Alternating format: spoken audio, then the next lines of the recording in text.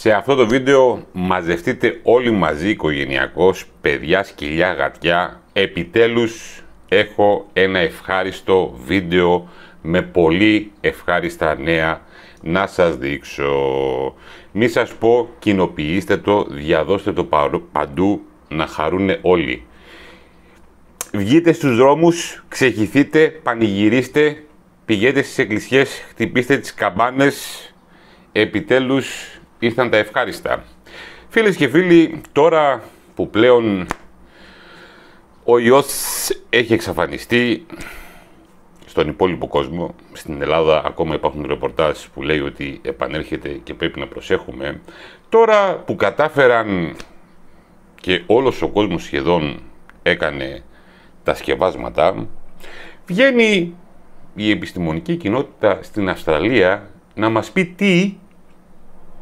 Παιδιά, κρατηθείτε.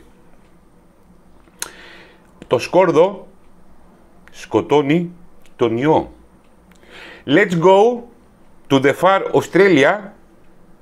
Την καλησπέρα μου στους Έλληνες της Αυστραλίας. Και πάμε να δούμε τι ανακαλύψανε οι επιστήμονες εκεί για το σκόρδο.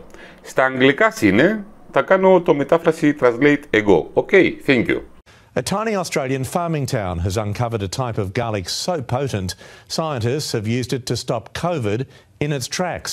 Lab testing revealed 3 particular types of the vegetable can stave off both influenza A and the COVID Delta strain.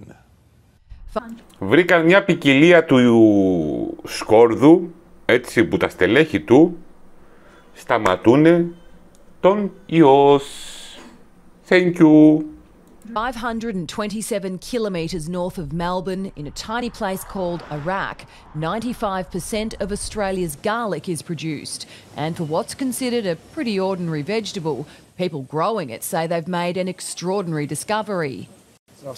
Στο μακρινό Ιράκ της Αυστραλίας, έτσι, το απλό λαχανικό, το σκόρδο, ανακάλυψαν οι επιστήμονες ότι αδρανοποιεί τον ιό. Μάλιστα. Καλά, συνεχίσουμε.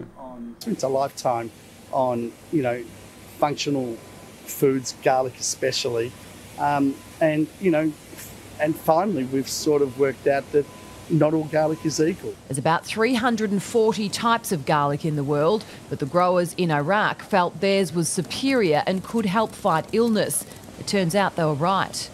Let's test whether or not it can kill the virus, and yeah, we did lots and lots of tests of lots of different products, and we found one of their products really was quite active.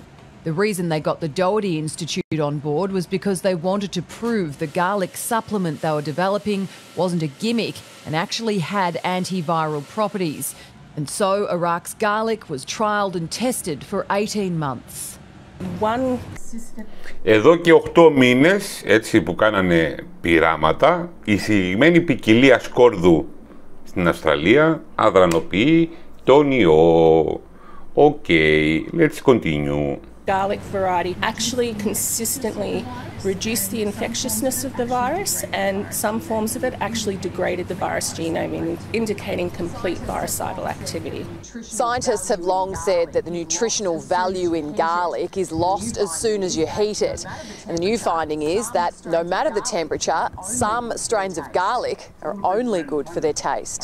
A lot of people around the planet are eating garlic for health benefits, and they might not be eating a variety that offers any health benefits. Australian garlic supplements have now been released on the market. Laura Turner. Καλέ, τι μας λέτε, το σκόρδο σκοτώνει τον ιό.